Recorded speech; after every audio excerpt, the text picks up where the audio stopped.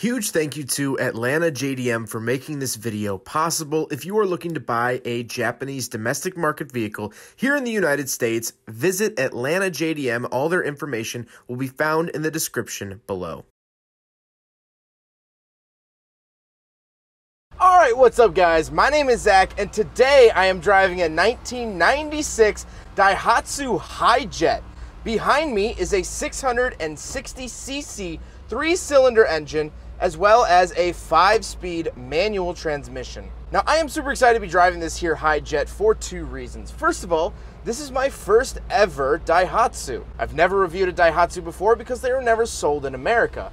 I've actually been to a Daihatsu dealer in Haiti, but not here in America. So I'm excited to knock Daihatsu off my list. But before we get on with the rest of the video, if you are looking to help out the channel, there are a couple links in the description below from our awesome sponsors. One of which is Cash for Cars if you're looking to sell your used car. One is from Fixed, a Bluetooth OBD2 sensor to help diagnose your vehicle, and another from Conplates. Conplates is a suction cup license plate mount for your vehicle in case you don't want to drill into your front bumper. Each purchase or quote goes towards helping the channel, and it's greatly appreciated, so let's get on with the video. So let's get back to that 3-cylinder that is behind me. Well, it doesn't make a whole lot of horsepower. This is not a fast or quick vehicle. All right, here we go.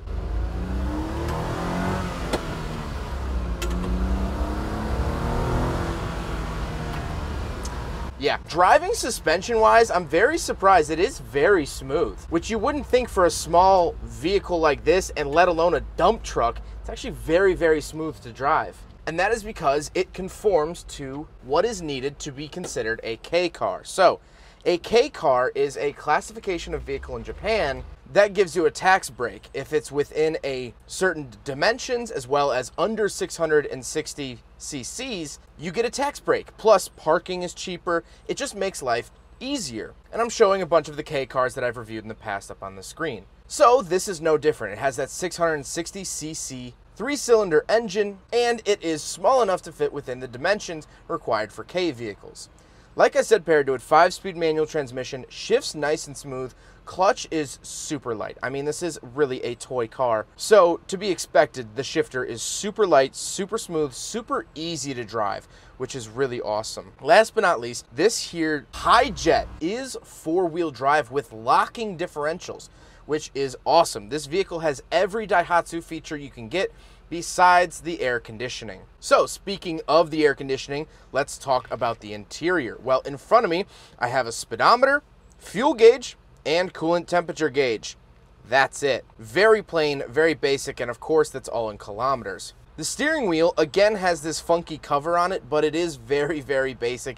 It's this thick plastic, and I get the Daihatsu logo in the center, which is still so foreign to me to see, but cool nevertheless. To the right of me, I have a bunch of blank switches, but then I have a not blank switch. So this is a dump truck, a hydraulic dump truck. Now, before a month ago, I had never driven a little red dump truck before, but now I've driven two with the Changli dump truck as well. So here's the operation for that dumper. It do be dumping. On the door, I have my latch to get in and out, as well as the window crank, and that's it.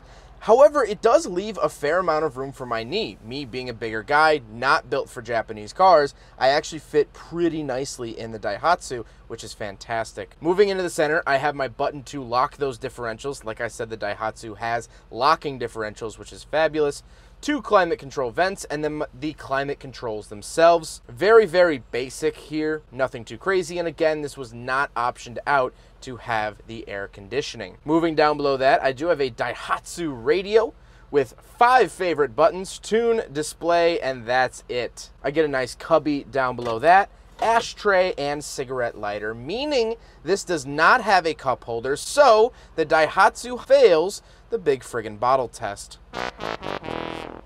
Then we're moving on to the shifter. The shifter is aftermarket, of course. It's one of those bubbly, tall ones. And it fits with the theme of the rest of the truck, but to me, looks kind of like a Jolly Rancher.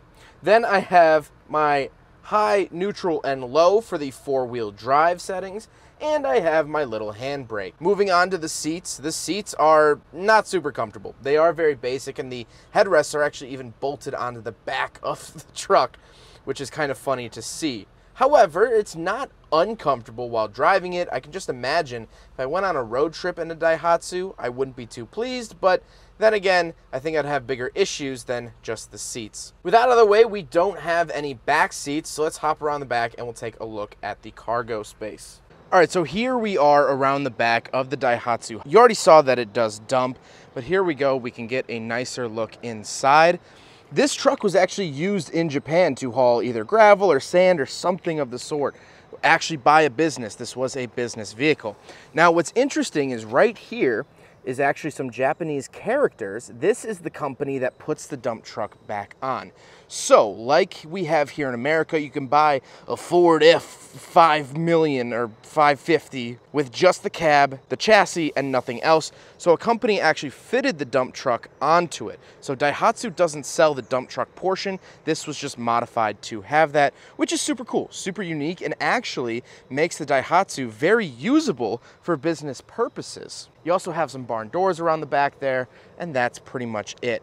I love the look of it, and I love the usability of the dump. Now we gotta talk about the looks, and what's interesting is that this mini truck, this K truck, is actually designed to be a mini Dekotora, D-E-K-O-T-O-R-A, Dekotora. And it's actually a style of truck in Japan where you put these big fins on it, lots of chrome everywhere, lots of lights, low bumpers, big mud flap going across the back. It's just a Japanese style of truck, much like down in Haiti, they have the tap taps with the beautiful art. This is a Japanese style, but it's not commonly done to a K truck. It's done to full-size trucks, and so you have these 13-foot long bumpers and chrome that stretches for feet and miles. But here it's almost a tongue-in-cheek joke that this is a Dekotora because it's like a miniature one. It's like when parents dress up their kid just like the dad and they give him like the combed over like balding hair. That's kind of the joke here. That being said, I really like the look of it. I think it's definitely unique, and when I went to Atlanta JDM, it really caught my eye, and so I really wanted to drive it. But with that being said, let's get to my final thoughts. Well, I love this little thing. First of all, I want to compare it quickly to the Changli that I reviewed a couple weeks ago, because that was a small Asian built for the Asian domestic markets dump truck vehicle thing. This is miles and miles and miles and miles ahead of this. This isn't even in the same league as the Changli. It's so easy to drive, and it's actually very nice to drive. I think the shifting engagement is great.